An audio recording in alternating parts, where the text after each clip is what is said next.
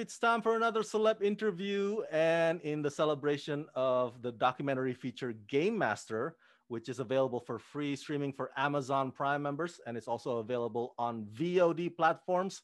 I'm here talking with the director of this film, Charles Mruz, and Hello. one of its executive producers, Jimmy Nguyen. How you doing, guys? Woo! Doing all right. Doing all Doing right. great. Congratulations on the documentary, which I watched recently. So let's start with you, Charles. Of all the subject matters out there that one can do a documentary feature on, why did you choose to own in on the tabletop gaming industry? Well, a couple reasons. One is that a documentary on this subject, or at least one that I thought was all-encompassing or could really unlock the potential of the subject, had not been done yet. There's a handful of pieces out there that touch on the subject, but I just one that really dives in didn't exist. So that's one reason that we wanted to do it. Another reason is that we just straight up love board games. That's how the genesis of this came about. Is just, it didn't start from what can we make a movie about that doesn't exist that would be interesting. It was, what is interesting to us, let's get into that. And the movie almost came second or third after, in a line of things that we loved about board games.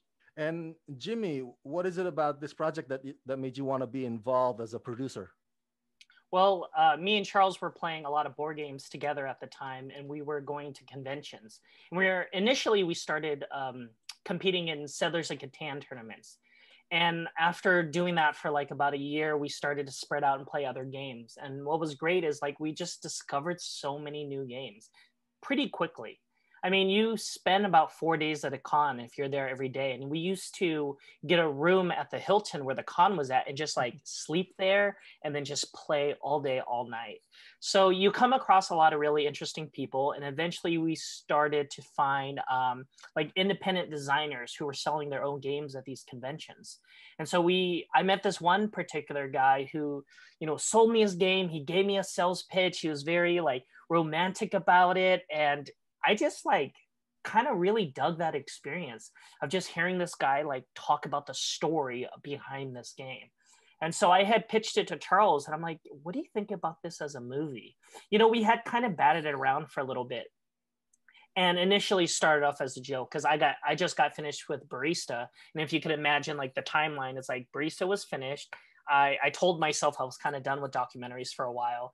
And then I jumped straight into like this board gaming hobby where, it just kind of marinated in my head and became my next film. But yeah, I mean, the world is just really fascinating and it's a, artistic field and, it was very fun. So yes, it was very easy to just want to make a movie about this world. I gotta be honest with you guys.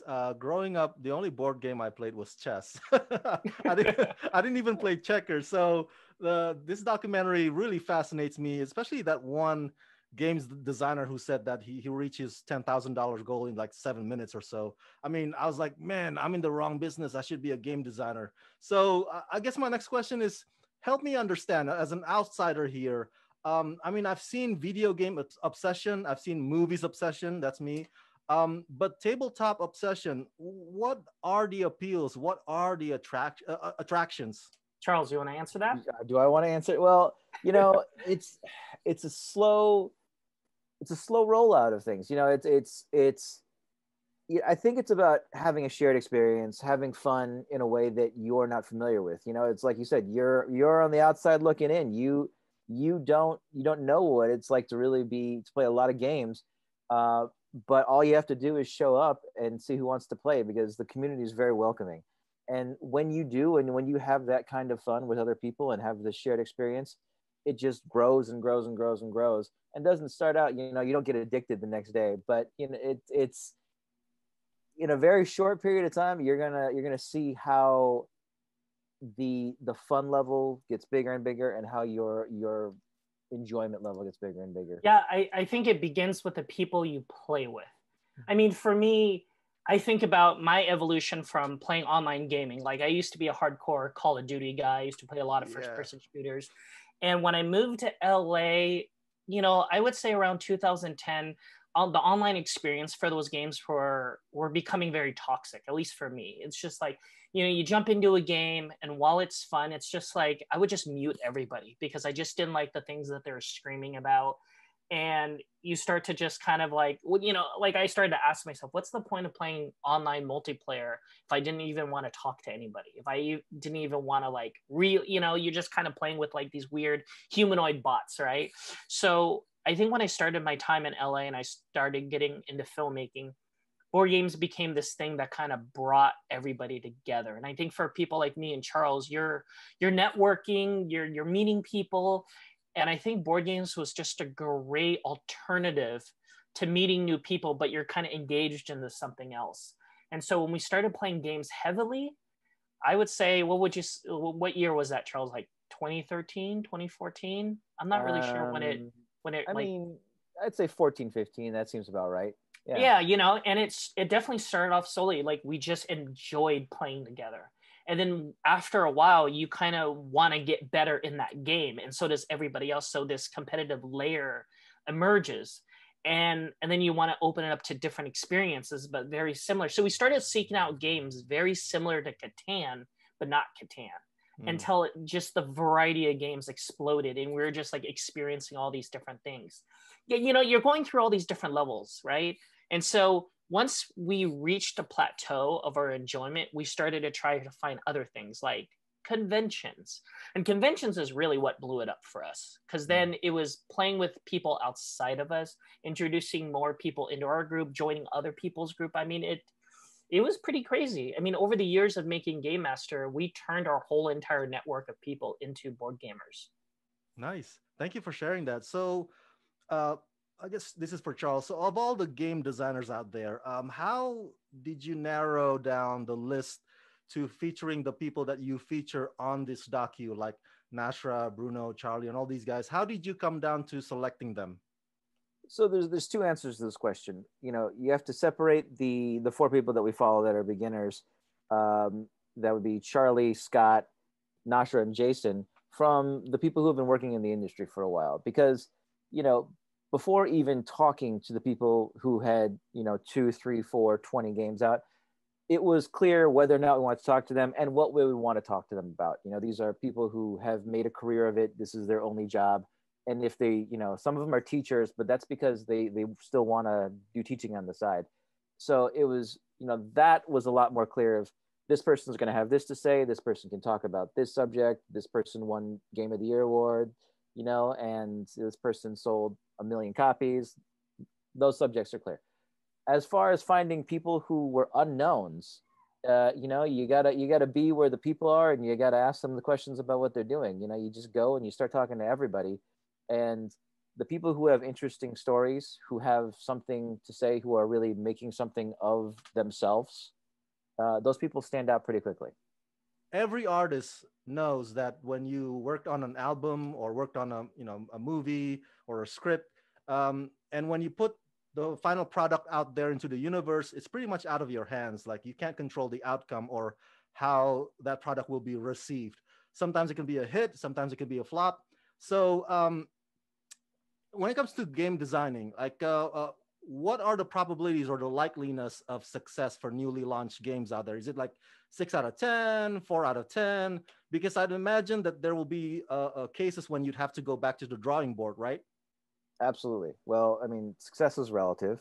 You know, if you're expecting to sell, you know, 5,000 copies and you sell 8,000 copies, that is a success. If you're expecting to sell 25,000 copies and you sell 8,000 copies, not really a success. So, you know, it's all about expectations and a sliding scale of how big are you, you know, what do you expect? How many copies did you actually make? What does your publisher expect if you have one? You know, it's all relative. And you know, what is the success, and or how many times do board game designers have to go back to the drawing board? Probably almost every time, you know, because many times. If you fail, then you gotta try harder. You gotta try something to find something that works. If you succeed, you gotta figure out what your next thing's going to be. Oh, I was just saying, you know, play testing is like a huge part of it. You know, in the same way that if you're a chef and you make some food, you can tell if people really like it, the way they experience it, the way they eat it, how quick, how fast, you know. And so when you watch people play prototypes, I mean, you could see the joy in their faces. And if people immediately want to play it again when it's done, I mean, you get a good sense of how good it is. And then after that, it's just kind of refining it. But I think when people come up with an idea and they put it in front of like other people, like their friends or strangers, I mean, you start to get a good idea of like if this could be a thing or not, you know. And I say this, me attempting to try to make a game very early on, and then having Charles and our other friends play it, and it sucked. Yep. So you know, that definitely discouraged me, but I know I'll definitely try to make it a game again one day. Have you both ever thought of designing your own tabletop game? Oh, we talk about it all the time. I think like we definitely have plans to do it, and nice. I have like a notebook of ideas. Wait, we do? So, I have a notebook of ideas, but we're definitely going to do it. Awesome. Well, you heard it here first, along with me. I guess we're going to make a board game. Yeah, exclusive. So, how has the tabletop gaming industry been faring during this COVID pandemic? I'd assume that obviously the conventions are not happening, and the conventions are usually, like you said earlier, the best place to meet people and advertise and sell your product if you're, you know, game designers. But so with that out of the picture this year, what is in the place of that? The overabundance of time is what's in the place of that. You know, board game sales are through the roof right now. Ooh, really? Because, you know, you probably have family members or a roommate or whatever, and all of y'all are sitting around the house all day, and you know, you got nothing but time. You know, time has no meaning anymore. It's all relative and more than ever. So what do people do? They've been buying and playing a lot of board games. And how many times can you play? How many times in a week can you play one before you're like, let's just go get another one? And you know, that happens over and over again. So the board game sales have been, you know, unlike. I was talking to somebody in the industry, and they said that it's like it was like the late '80s again, when everybody was just buying a ton of board games from, you know, department stores. Yeah, people are coming up with really inventive ways how to play it via Zoom. You know, there's a game called Disney's Villainous that's really fun. Cool. And I bought it during quarantine because my friend Alex recommended it to me. So Alex told me and another friend to buy it. So like from him, 2 other people bought it, and we've been playing it on Zoom. As long as we each had a copy, it was pretty easy to keep track of everything, you know. We were playing Codenames for a while online, and there was like an online component, you know. So a lot of these board games have app versions as well. So I just feel like I've bought a ton of board games during this time, honestly. You know, I keep on telling myself. I also bought a ton of board games during this time. Yeah, I told myself like, okay, I'm going to learn these games, and I'm really excited when this is all over to kind of introduce it to my friends, you know, when we could get together again. But yeah, I mean, I think I'm buying board games at the same rate as I was before COVID.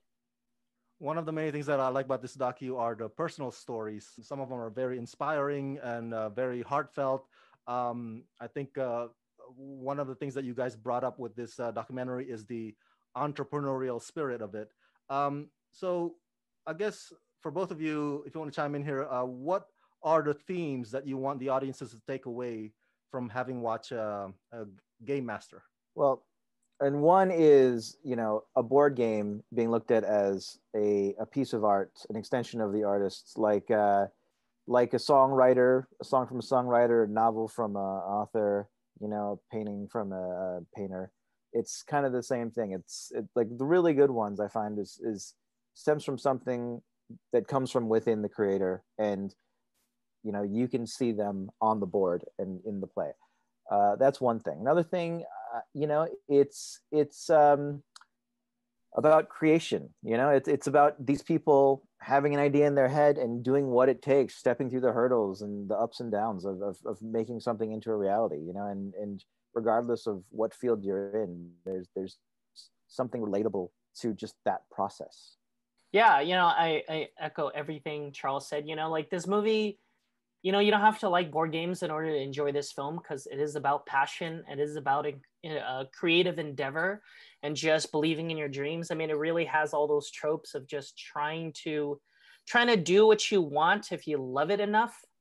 and how to accomplish those dreams. And I would like to believe that people could watch Gamemaster and have a good idea of how to be a game designer afterwards. I think Charles provided a great foundation for people to just learn from and then just go at it. I mean, there's no real path to getting a board game made. Everybody's still trying to figure it out. Sure, there's like a corporate version where you like make it and you go to pitch at conventions and stuff. But I mean, with things like crowdfunding, like people are doing it all the time, every day, and figuring out really creative ways how to self-publish. I mean, Gamemaster is like 4 different ways people did it.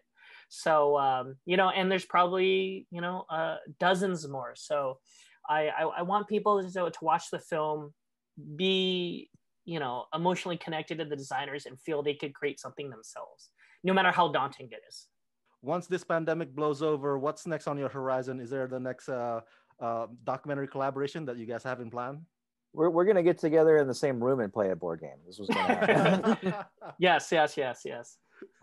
Maybe we'll do a documentary. I don't know. I've pitched Charles a couple of docs during this time. And they're all dumb. It's like mostly my doc ideas come from like whatever I'm currently obsessed with right now. So eventually I'm going to pitch Charles a mechanical keyboard documentary because that's what I'm currently into. So who knows?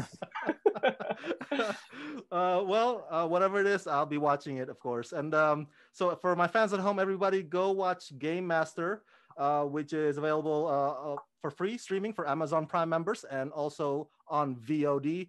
Charles and Jimmy, thank you so much for talking to me, and congratulations. Thank you. Thanks for having us.